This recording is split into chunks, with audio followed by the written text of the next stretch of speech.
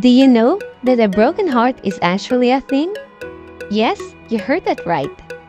Takotsubo cardiomyopathy, also known as stress-cardiomyopathy and broken heart syndrome, is a sudden weakness in your heart muscle.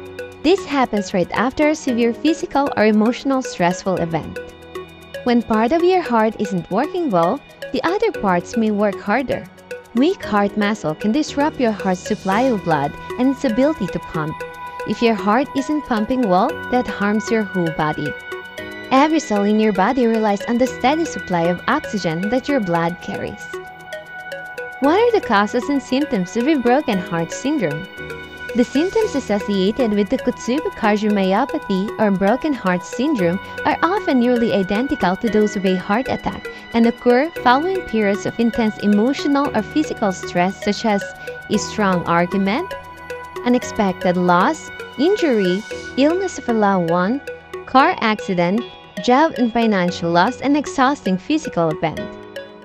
You may feel broken heart syndrome symptoms within minutes up to hours after the stressful event. The release of stress hormones temporarily stents your heart muscle, producing symptoms similar to a typical heart attack. Those affected may experience pain or tightness of the chest, a racing heart, or difficulty breathing. As you can see in a healthy heart, the normal shape of left ventricle after it contracts looks like this.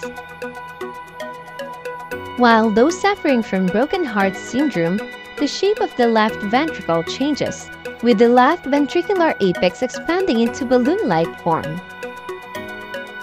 This new shape is said to resemble a Japanese octopus fishing pot called takotsubo.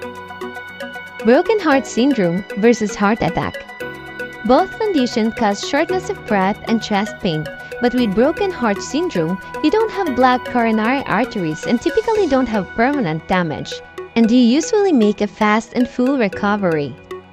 How is takotsubo cardiomyopathy diagnosed? Takotsubo cardiomyopathy is typically diagnosed through a combination of medical history, physical examination, and tests.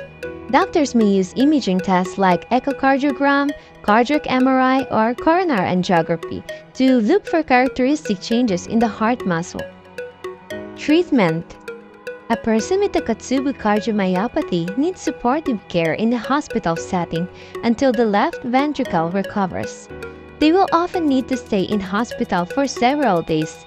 Full recovery can take 3 to 4 weeks or longer.